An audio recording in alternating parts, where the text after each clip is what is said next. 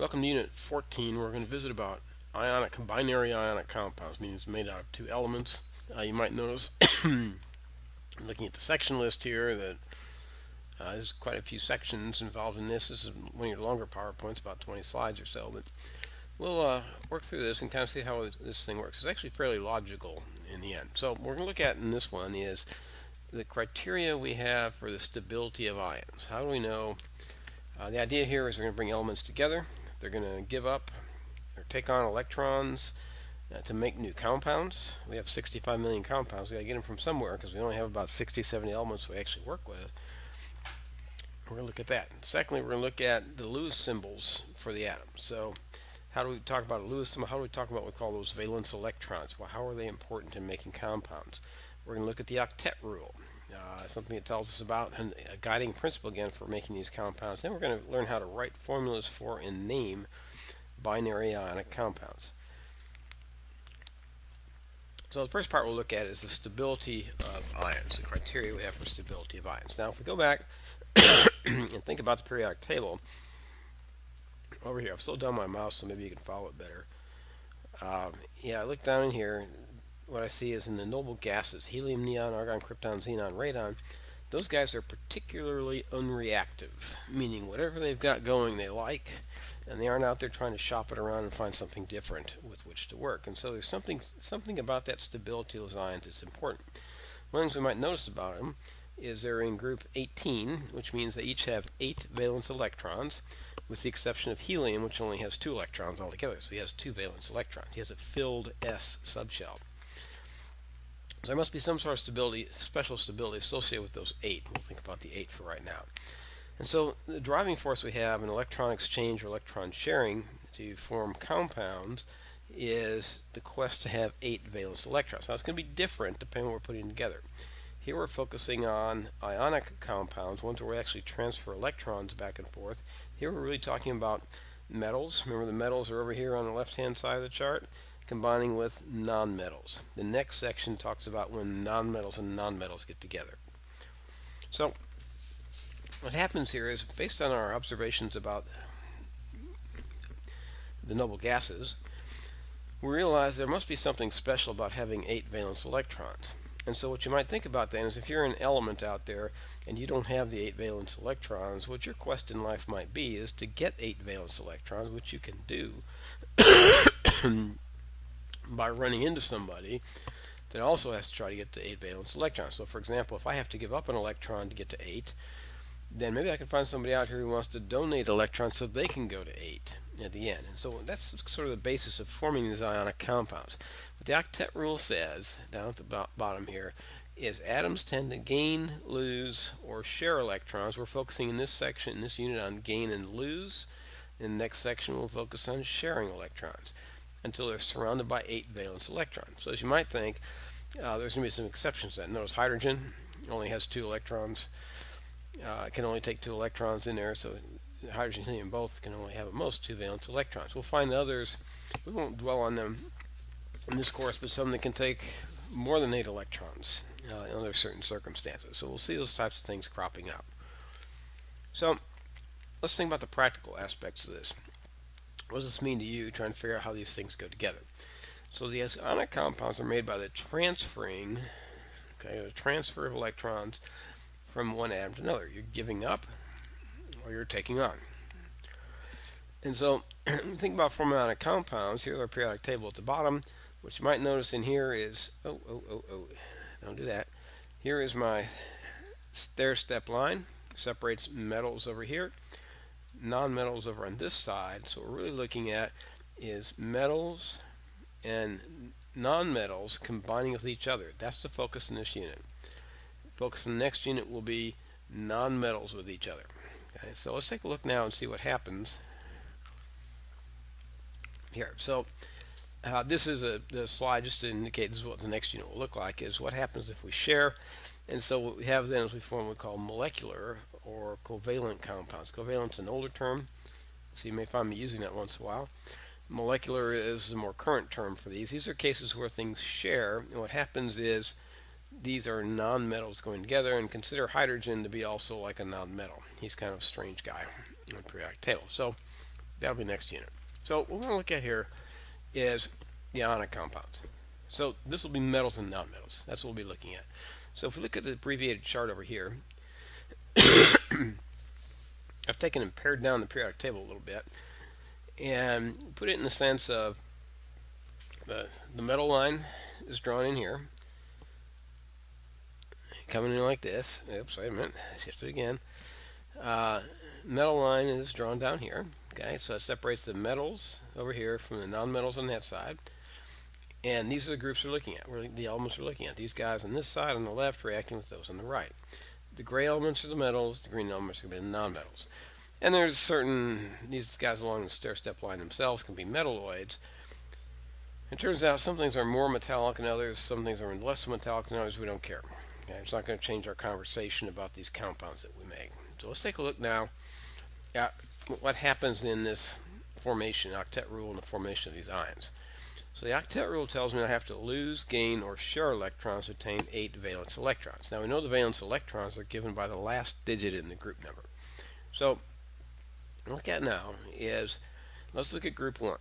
So group 1 out here, and let's stick with lithium, sodium, potassium, rubidium, cesium, francium. Hydrogen is kind of the same, but hydrogen has it's really more of a non-metally type of thing. But these guys now have, if you think about their electron configurations, they all end in S1. Lithium ends in 2s1, 3s1, 4s1, 5s1, 6s1, all the way down. If I lose one electron, and I have, no matter what I am, if I lose one electron, I will then have a 1 plus charge. Okay? Now the trick is, if I look at lithium, if lithium has a 2s2 electron configuration, he loses an electron, he'll then have the electron configuration of noble gas helium. If potassium down here loses one electron, he just backs up in the periodic table one element, and he has the same electron configuration as argon does. So by losing one electron, those elements can get to a +1 state. In that +1 state, they have the same number of electrons as their corresponding noble gas does. Look at group 2. The argument's not hard to develop from there. Group 2 is going to be all ending in S2, 2s2, 3s2, 4s2, 5s2. If they lose 2 electrons, if calcium loses 2 electrons, he'll then have the electron configuration of argon. Remember that the calcium does not turn into an argon. Calcium still has 20 protons. That identifies the element.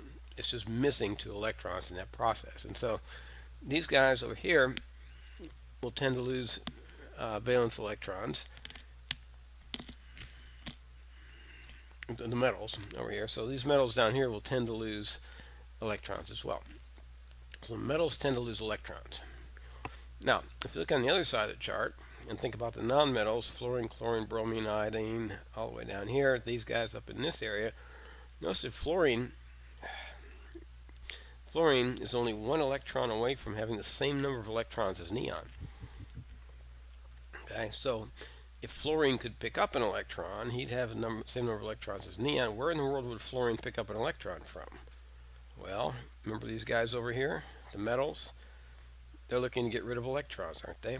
So we can work out a transfer between a metal electron and a nonmetal atom. We can donate the electron from here, from the metal, to something over the nonmetal side and form a new compound, form an ionic compound.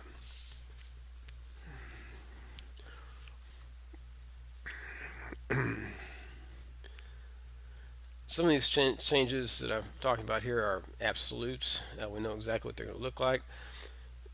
These ones I've drawn into this table is group 1s will always lose 1 electron, become +1 cations. Group 2s will always lose 2 electrons, become +2 cations. The halogens will always pick up 1 and become -1 anions. Oxygen, sulfur, nitrogen, phosphorus. Notice I kind of left places blank here along this part because they'll do multiple things. They can take on multiple charges. The other ones I mentioned over here on the side, aluminum is +3. If you look at a periodic table, right here, okay, it didn't work. Look at the periodic table. Aluminum is here, number 13. Down here is zinc, and a diagonal, and here's silver. So aluminum is +3. zinc is +2, and silver is +1. Those are the only ones we get into in that transition elements where we're going to have any kind of confidence in them at all. And so one of the ways we can streamline this and kind of think about it and hopefully visualize this is we draw something called Lewis symbols, named after G.N. Lewis, who was a big contributor to bonding theory. And so what we do in that, we take and write the element symbol, and then we draw a dot to show us how many valence electrons it has. It doesn't matter where the dot is, none of that matters at all.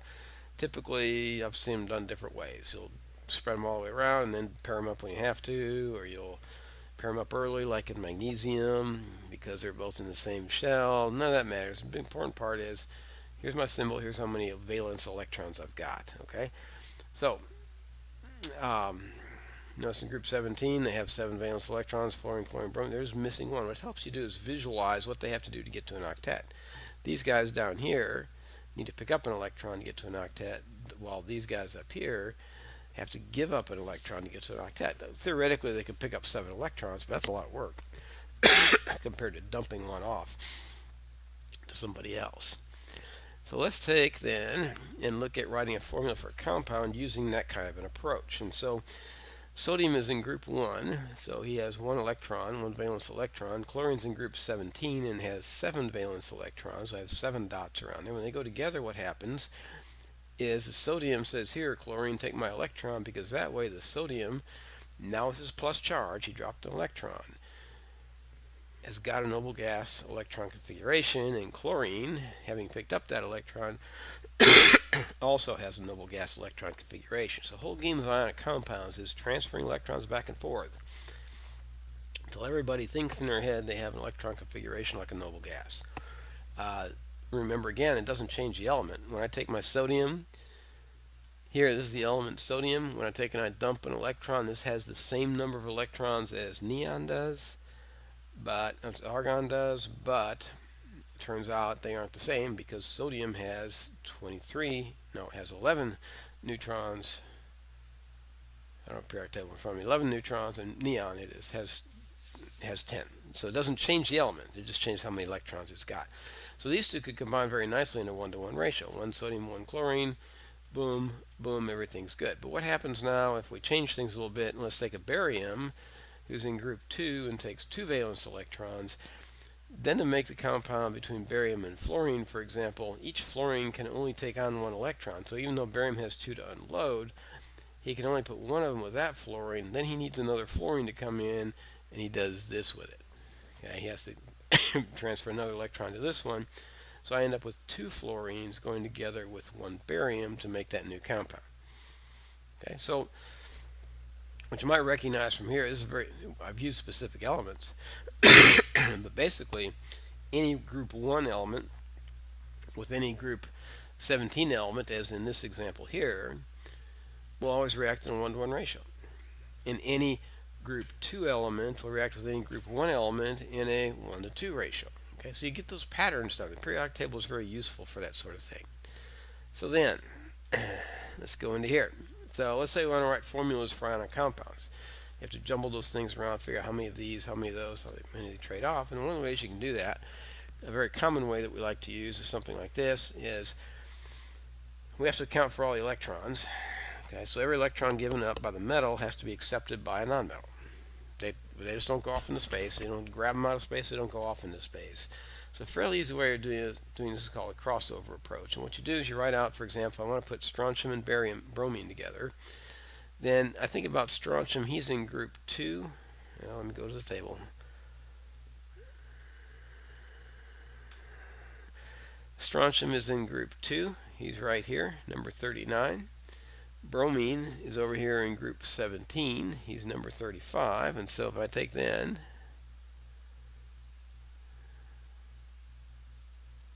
that's there, like that, my strontium's in group 2, so he takes a +2 charge. Bromine's in group 17, takes a -1 charge. What we do is we cross the charges over. We're going to take our 2 from here on the strontium, drag him down to the bromine to be his subscript, and we're going to take the 1 bromine here and drag it down by the strontium. My formula becomes strontium bromide, SrBr2. You notice when you do this that the minus 1 is just a 1. You drag that over, and you just cross them over to get those subscripts. It tells you the ratios in there. Similarly for the aluminum, he's +3, oxygen's -2. You cross those guys over, and you get Al2O3. And same thing here, although I see a mistake on this one too. Everything's good in this line except this should be a sulfur here and not an oxygen. I'll fix that after I record this. You won't ever see it. The next group might see it.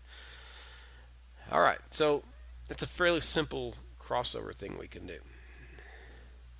Now, once we've written these formulas for compounds, we need to name these compounds. So the idea in naming ionic compounds is fairly straightforward. The metal keeps whatever its name was. If I brought in, this is barium, that's barium. This is potassium, that's potassium. This is strontium, that's strontium. Aluminum, aluminum, calcium, calcium. They keep their names.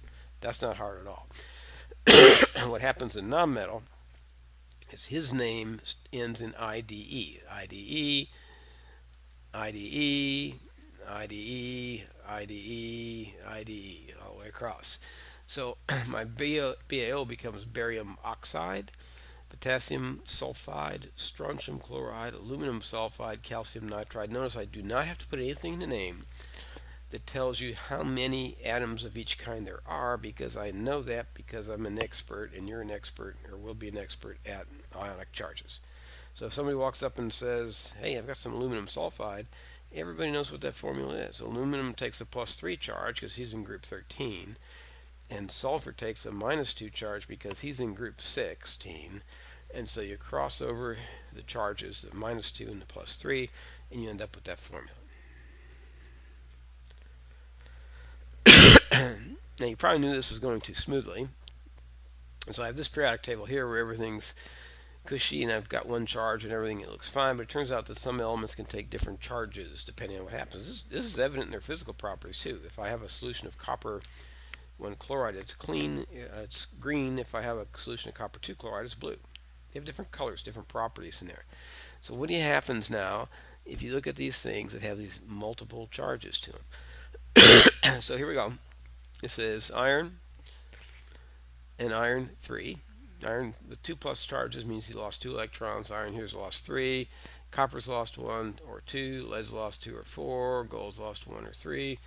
Different charges exist. And so everything we've done so far is intact. It's going to work. If I want to combine iron 2 ion with a compound, if I want to take and put together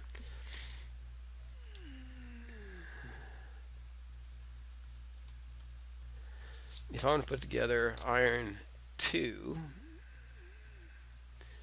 and combine it with chlorine, well, chlorine is over there in group 17, it takes a -1 charge, put a -1 here, and then what I'm going to do then is cross my 2 here, and my 1 over there, I'll get FeCl2. Works exactly like it worked before. To this point, everything's fine. It looks great. Now, don't get all stressed. Say, how do I know which one it is? How do I know which one it is? Because if somebody walks up to you in the street and the world's best chemist in the world, and they have some iron, has a charge on it, they don't know what the charge is. You have to tell them what it is. You have to let them know something about it. And so I can take and cross those over just like I did the others. Okay. Now, let's take a look at what happens here. In the naming of the ions, it's going to be a little bit different. So, for example, if I go back, I should have finished that job while I was there. Suppose I take the iron as a +3, and I combine that with a chloride like that, then I'm going to have 3 chlorines and 1 iron, so I have FeCl3, looks like that. That's a 3, if you can't read my writing. So, by our process we've been using, we would call this iron chloride, we would call that iron chloride, but they're different compounds. So we have to distinguish between them when they have those different charges. The way we do that is we take and write out iron, and in parentheses in Roman numerals, we put down what the charge is on the iron ion, which is +2 in that case, and call them iron 2 chloride. And then down here, I'll take and I'll have iron 3 chloride for the name of that one. Okay, so we have a slightly different nomenclature if it's not one of those. If it is one of those, it takes multiple charges. We have to pay attention to that and say which charge we've got. Examples down here.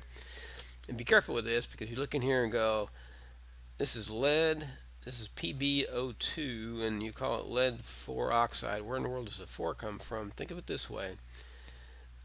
I need to know the charge on the lead to be able to put that 4 in there. Well, I have 2 oxygens. What we know about oxygen is he's in group 16, takes a -2 charge.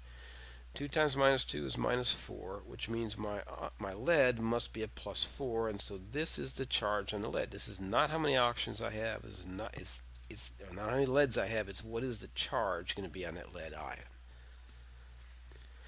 And that's a run through on the nomenclature. You should take a look in the textbook and see more examples of it inside of there.